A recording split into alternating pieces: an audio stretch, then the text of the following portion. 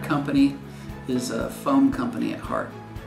We have a chemical division where we make polyols that are used for producing foam, a key ingredient of foam. And we have several divisions that make foam for mattress industry, the bedding industry, the furniture industry, and a consumer division, of which I'm a part, that produces pillows, mattress pads, fiber beds. This is Mr. E.R. Carpenter. He actually started the company in his garage, like many other entrepreneurs, making latex foam after World War II. And he saw foam as the new and growing industry. And we've grown ever since into an international company. We're in 6 countries in Europe.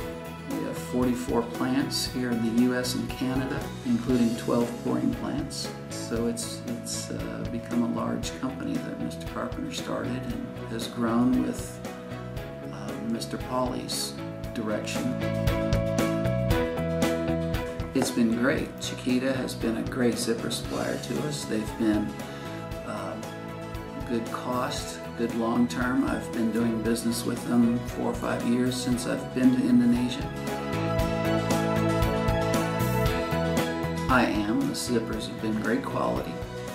The one, I guess, issue that I'd like to see more of are textile suppliers. The ones I've visited so far haven't been competitive in the fabrics that we use.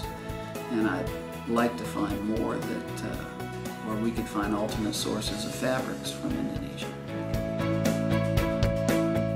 Well, the strength is the stable government, stable economy, stable currency, and good quality suppliers. The suppliers we've used that we've looked at, and especially the zipper supplier, have been very reliable. The weaknesses might be certainly in the fabrics, finding a source that's competitive with what we need. I think Indonesian fabric suppliers are big in the uniform and apparel industry, and they're not particularly interested in making simple things like pillow shells for us. I guess one would be the shipping. There isn't the volume of shipping that there are from other countries yet, and so you have less weekly shipments coming from Jakarta, and apparently it's not as reliable because 2 out of 3 of our shipments get sidetracked or miss their connection. So a 30-day lead time becomes a 45 or 50-day lead time. So if anything, I'd like to see the shipping improved to get more reliable lead time that equates, that's equal to what we can get now. Remarkable Indonesia. Take a look at us now.